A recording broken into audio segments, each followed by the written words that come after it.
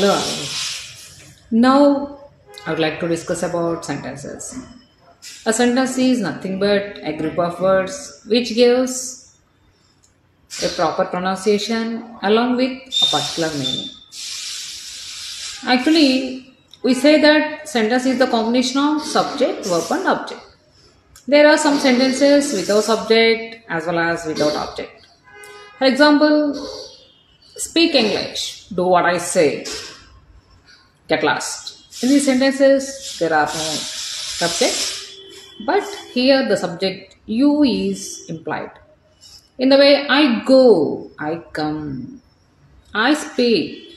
Whatever you speak, whatever you do, you are not saying. So there are some sentences without objects too.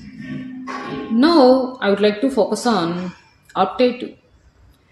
Optative sentences, they are nothing but they are meant for wishes and blesses. For examples, wish you many happy returns, happy journey, may God bless you, have a wonderful day,